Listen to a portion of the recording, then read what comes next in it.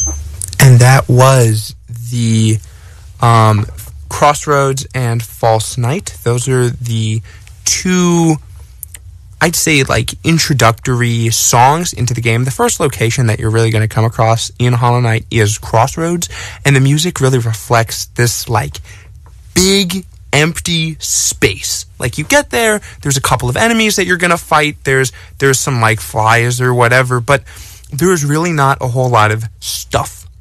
And that's because, like I said earlier, this infection has ravaged the kingdom. There is no one left, and the music is very reflective of that.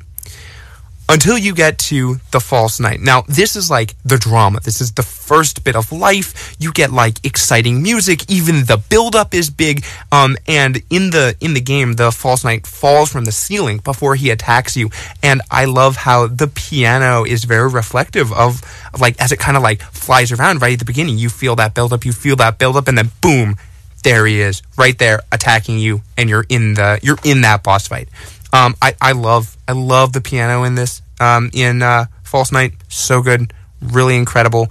This whole soundtrack is just wonderful. So expect lots of review of the music itself. But before we get into our next selection of music, I actually want to talk about the sponsor of today's episode. This episode of Uptime is sponsored by District Debrief. District Debrief is GW-TV's satirical sketch comedy talk show. Housing the funniest people at GW, Debrief is guaranteed to be a good time or your money back. District Debrief episodes feature interviews with local GW celebrities, sketches written by members of District Debrief, desk correspondence, in-studio interviews, and a recap of the week's funniest headlines. Debrief meets each week on Monday evenings at 8 o'clock p.m. on the 5th floor of the SMPA building. The next meeting is on Monday, October 2nd, in SMPA room 525. All are welcome. We hope to see you there. If you have any questions, you're encouraged to reach out to executive producer and overlord of, and I quote, the funny, Amelia Magel at districtdebrief@gmail.com. Would you like to sponsor Uptime? Well, each week I will shout out, as I just did, a GW student organization. You can sponsor Uptime by submitting the sponsorship form found on the Uptime website at sites.google.com/view/uptime-WRGW. Or you can go to my Instagram account, Henry Scriven-young, where I have linked that website throughout my profile. There are many different ways to find that submission form. And as a reminder, this is not financially compensated. It's more of just like a shout-out type of thing to promote student organizations here at GW. As a quick side note, the website has been updated since the last show, so I'd encourage all of you to take a look and explore the website while we get back to the tunes with Green Path, Hornet, and Reflection.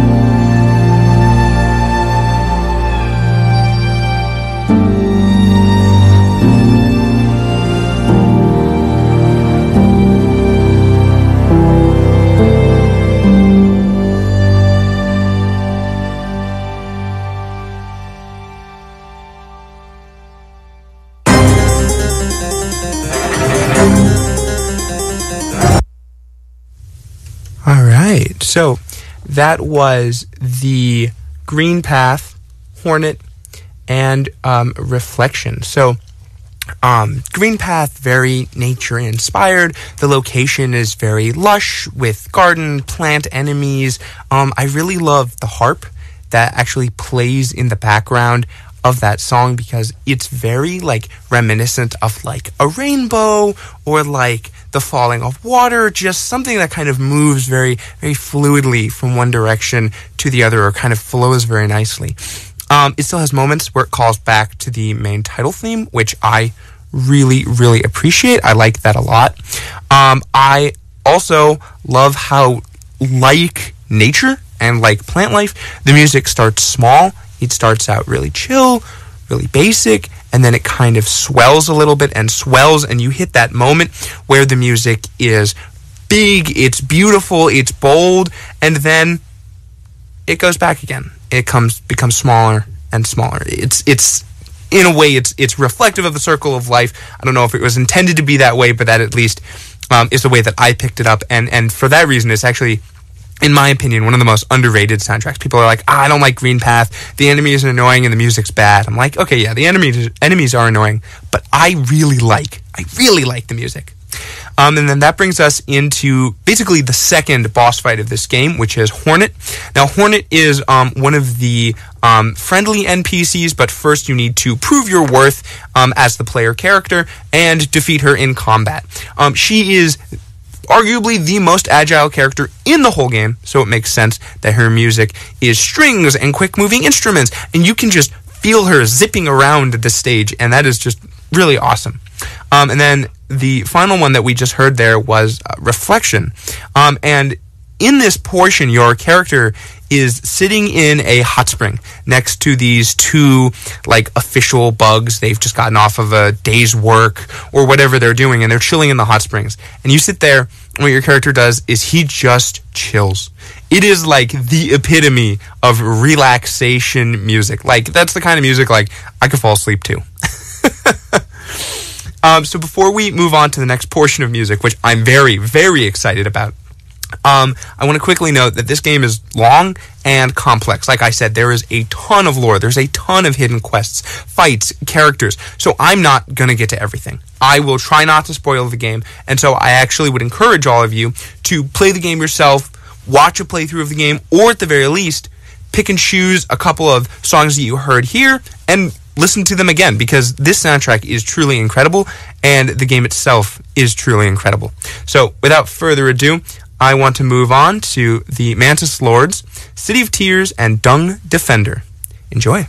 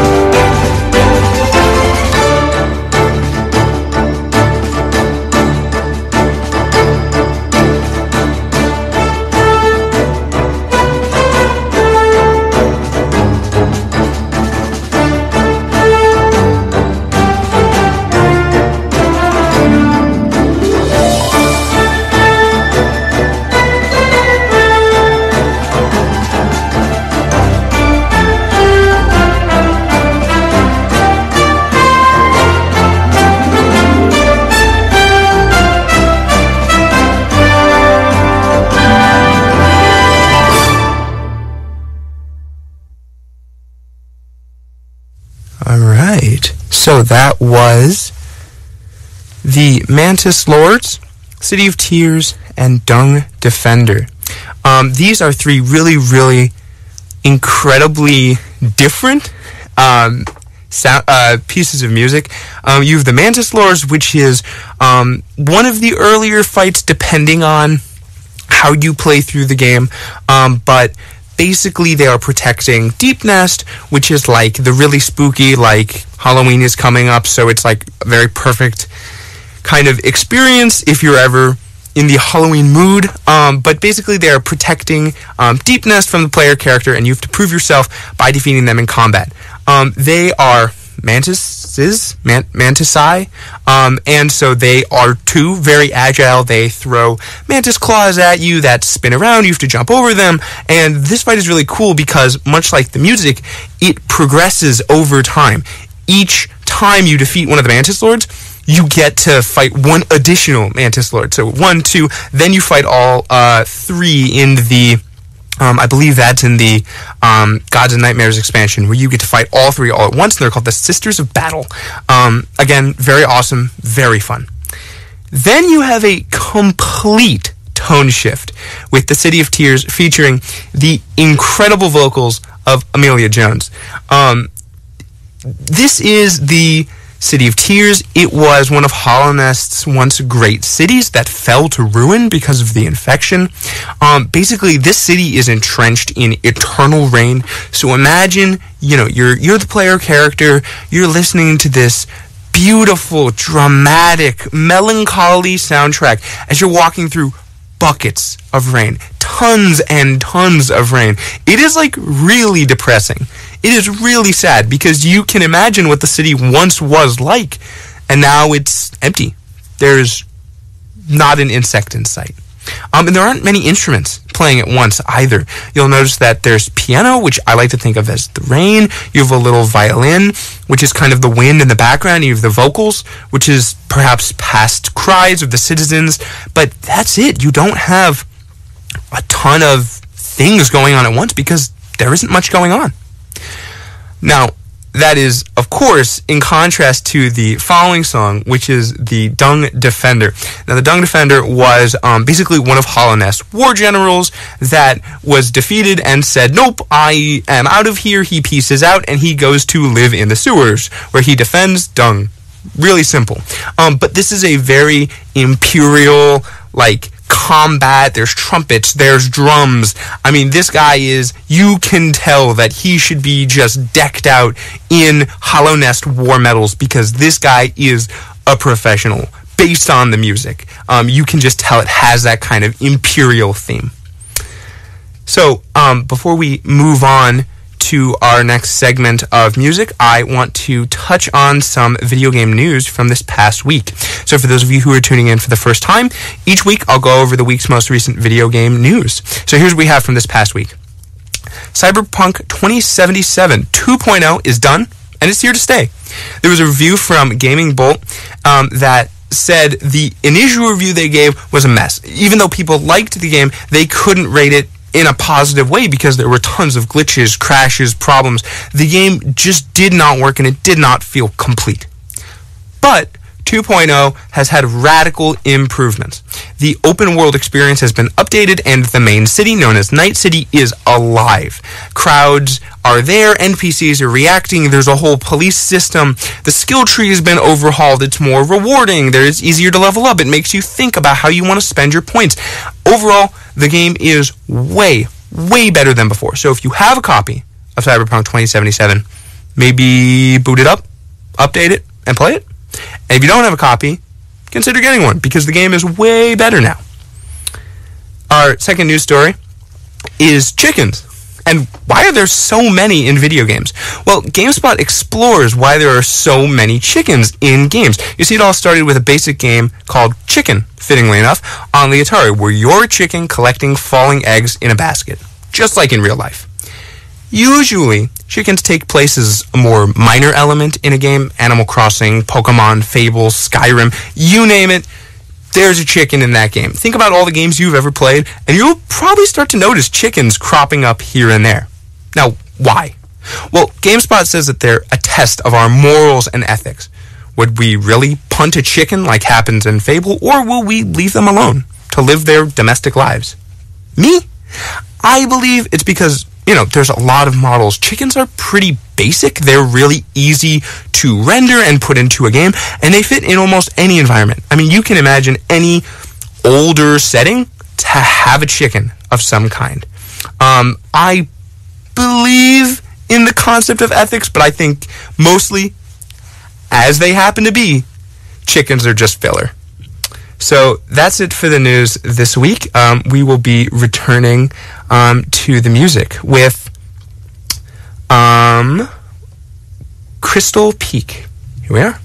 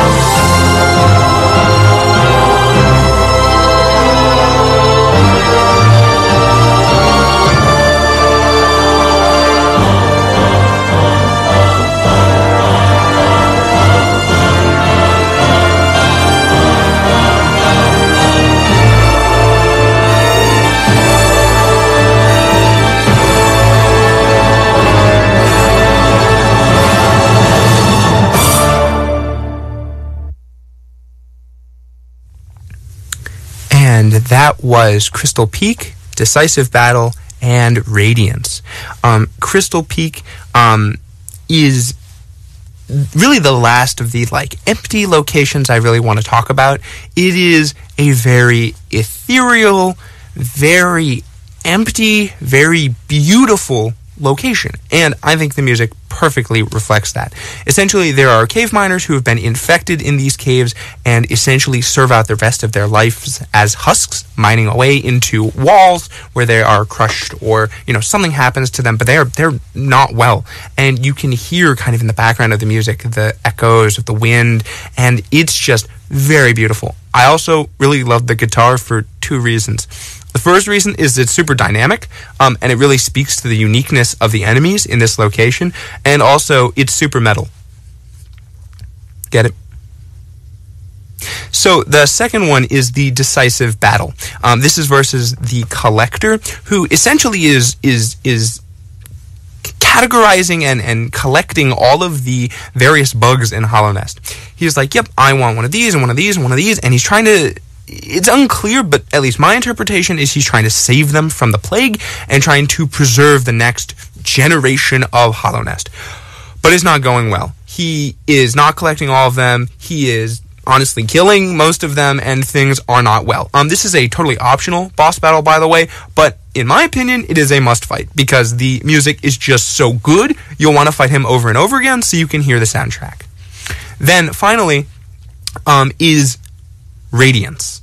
Now, if you thought the soundtrack for the music for this portion sounded a little radiant or a little like imperial, but in a more godlike way, then you'd be right, because the Radiance is the big bad, the final boss. Now, like I said, I won't spoil anything, but the Radiance is the big enemy. This creature is made of pure light. It is essentially a god form being, and the music makes that very, very, very clear.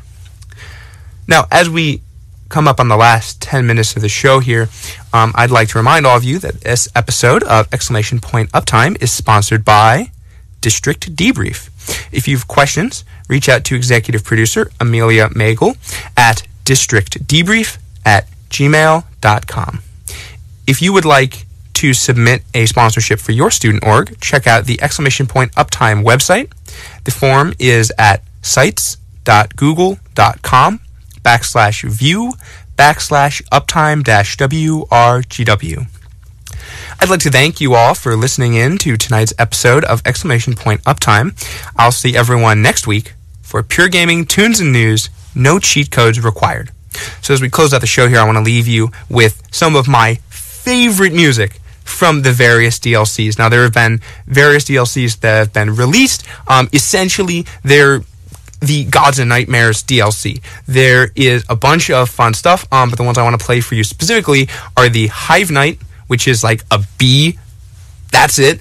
The Nightmare King, which probably has one of the best soundtracks in the game. And if time permits, the Gods and Glory soundtrack, which is just beautiful. So without further ado, enjoy the music and have a great night and or morning.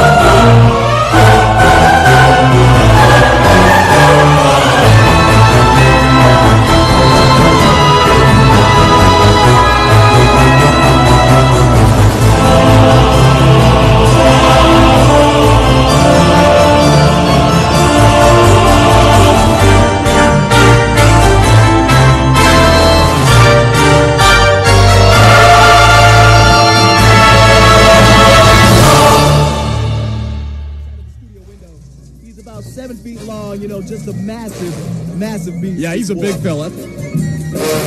Broadcasting on gwradio.com. Looks like we got another caller. Caller, go ahead. That's the wolf. I'm done. Hi, I'm Torres. You are listening to WRGW. Word of life on Cemetery District Radio.